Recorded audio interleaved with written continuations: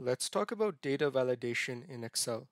Data validation is a feature that allows you to set rules and restrictions for data that is entered into a cell. This can help to ensure that the data in your spreadsheet is accurate by mistake proofing it. It can also prevent errors by providing user-friendly messages. In this video, we'll discuss three fascinating features of data validation that you can apply to your spreadsheet. First, we'll discuss how to limit the number of characters that can be entered into a cell. Then, we'll discuss how we can create a list of options that can be selected from a drop-down menu. And last, we'll create a custom formula that prevents duplicate values from being entered within a range. Now let's talk about phone numbers.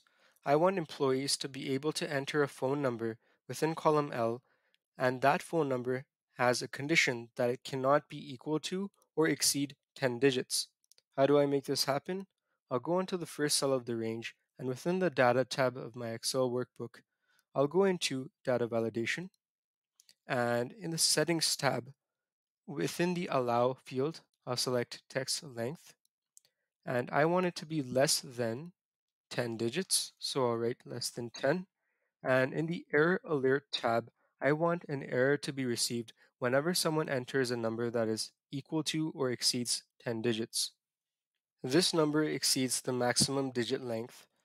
Now, let me go ahead, click OK, and let's enter a few sample numbers, and let's see what happens if we enter a number that is 10 digits. But before I do that, I've only entered data validation into cell L2, so it hasn't been applied to the other cells yet. So let me go ahead and drag this down so it applies to the other cells within my range as well. And now let me go ahead and let's play around and see what happens if we enter a number that's greater than or equal to 10 digits. So this number that I've entered in row 4 is exactly 10 digits. Let's hit enter, let's see what happens. As you can see, I get the error message saying that this number exceeds the maximum digit length. In column L over here, I want employees to be able to select their name from a drop-down list, and that list is given in column Q right over here. So let me go onto the first cell of column L, and let's bring this to action. I'll go into data validation first, and in the allow section, I'll select list, and the source of my list is right over here, so I'll select this range, and after that, I'll go ahead and click OK. And just like that, from this drop-down list, employees can select their name, and this avoids spelling grammar mistakes, but it also ensures data consistency.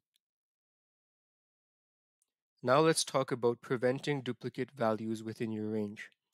I have the first cell selected over here, and I'll go back into data validation.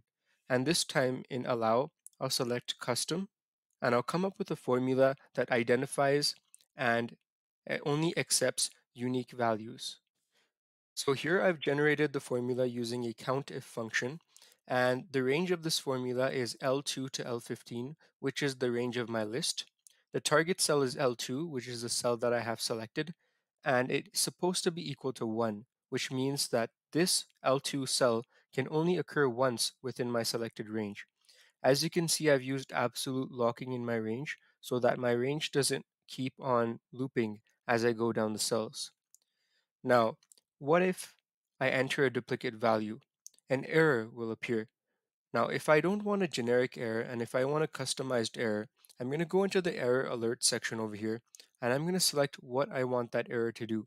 Do I want it to completely stop me from adding that duplicate value, or do I want it to let me still enter that duplicate value and just give me an information box?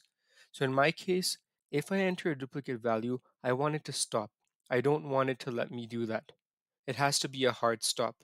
So I'm going to select stop, and within the error message, I'll type, this invoice number has already been used. So now let me click OK, and this cell has now been applied with that data validation. So I'll take this and I'll drag it down to my other cells within the range. And now all of these cells have been applied with the data validation. Now let me enter a few sample numbers, and then let me enter a duplicate value, and let's see what it does. So for my fourth value, I'm going to write a repeat of my second value, 1743, and let's see what it does.